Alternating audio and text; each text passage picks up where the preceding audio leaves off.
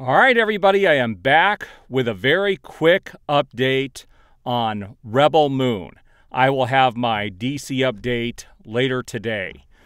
Things have been crazy, and I'm finally getting back to a normal schedule here. So I've got videos coming, and I will be doing my Rebel Moon update, well, my Rebel Moon 2, the Scargiver review tomorrow. So that'll be up as soon as I have a chance to watch the film. I won't be staying up till midnight to watch it.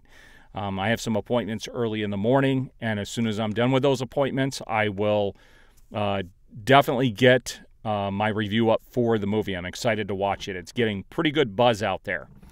And what's interesting about this is Zack Snyder has been making the rounds doing interviews. And I will tell you that a lot of DC stuff came up during these interviews. And I'll talk a bit about that stuff when I do my DC update.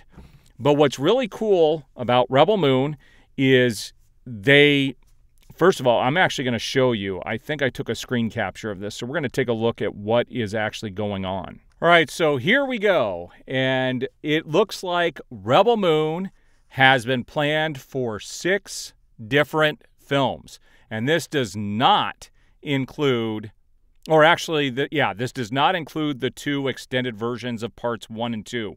That means there are 4 more actually full movies planned beyond the 2 that they're already doing. And what's cool about this is that they state that Netflix is interested in continuing this franchise.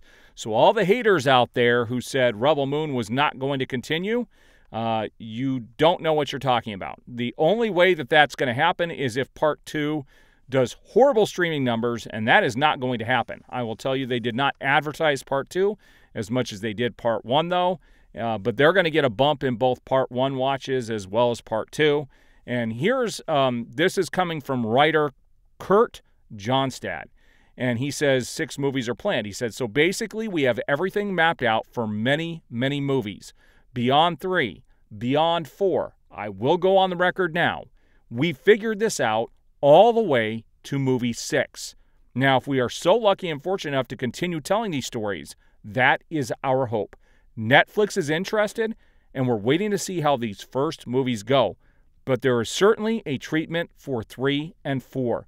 We've laid out very detailed. All we have to do is start writing. Actually, Zack has already started writing because he's like that. I think he's already written the first 30 pages of movie 3. So once we get the green light to start writing, if that happens, it'll happen.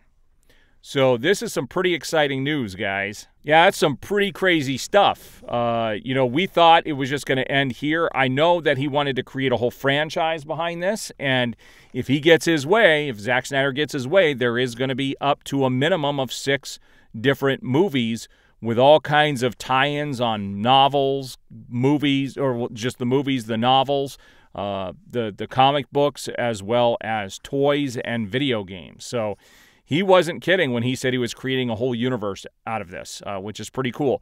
So there's your breaking Rebel Moon 2 update for the day. I will be watching the film as soon as it drops, as soon as I can get up in the morning, and I'll get my review up first thing as quickly as I can.